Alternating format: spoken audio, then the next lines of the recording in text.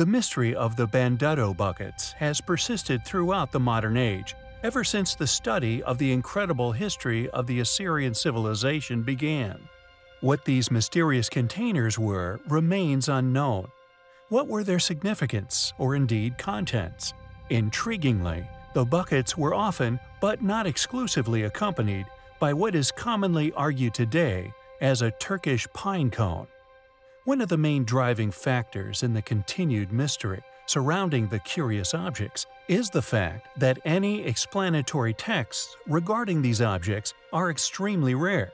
It does, however, seem likely that they were together employed in rituals of purification.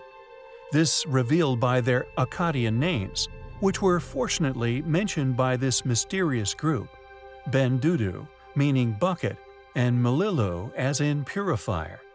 It is thus argued that the fir cone would be dipped in the bucket filled with blessed water before being shaken upon a subject in order to ritually purify it.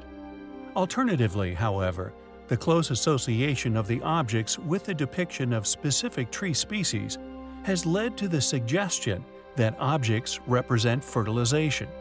Thus, it is further suggested that in this case, the pollen from the male flower of the date palm would be shaken onto the female tree in question.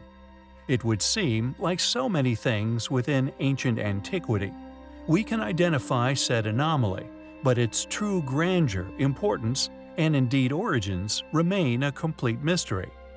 Could this continued mystery be incentivized by it possibly being an advanced technology, possibly an ancient upart?